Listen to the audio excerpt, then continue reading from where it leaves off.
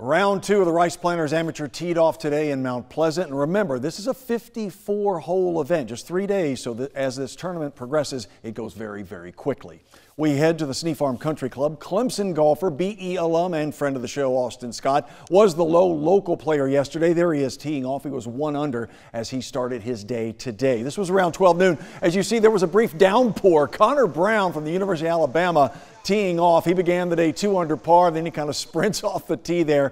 Gareth Steyn fired a first round 68. He was 2 shots off the lead as he started his round today. NC State's Michael Vick 1 stroke off the lead when he teed off this afternoon. My man Dan Fanning behind the lens here. And your leader, Michael Langham, hoping to duplicate his first round 66 as he got things underway this afternoon. Now, here's your leaderboard. The final groups finished moments ago. George Langham tied for the top spot with Gareth Steyn, both players at 7 under par. Nick Rubino 1 shot back at 6 under after a 68 today.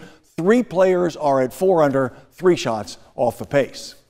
And now let's go live to News 2's Dan Fanning. He is standing by at the Snee Farm Country Club. And Dan, crowded at the top of the leaderboard, as you well know. Some guys really made a move today, huh?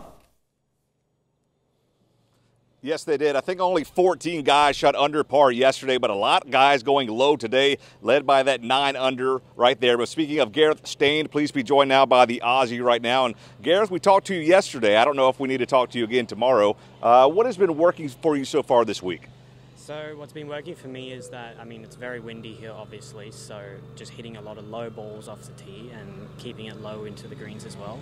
And that's it, really. That's all you can do when it's windy like this. And I'm used to playing in the wind. I grew up in a windy city, so I'm enjoying it and it's working. So I'm just going to see what happens tomorrow. And going off that, a 3 under round today, how would you assess your round today? I'd say the 3 under today was honestly better than the 4 under yesterday, just because afternoon tee time I had much more wind. But I started off hot. I got a few long putts down early in the round, and then as it got windier I just held on and cashed in on a few birdies here and there, and yeah, just kept it solid, kept it low, kept it in play, and it paid off. So. If you don't mind coming a little bit so everybody can see you at home, I guess going into tomorrow, a share of the lead with George, your playing partner today. How are you feeling going into tomorrow? I feel good going to tomorrow. All I can control is what I can control. George is a great player, University of Georgia player. So, yeah, just going to keep doing what I'm doing, control what I control, and whatever happens, happens. So. Awesome. I appreciate your time. Best of luck tomorrow. Gareth is heading to VT as a transfer, heading to the ACC. So hopefully Gareth is heading to Blacksburg with a championship here at Snee Farm. Reporting live for the Rice Planters, Dan Fanning, News 2 Sports.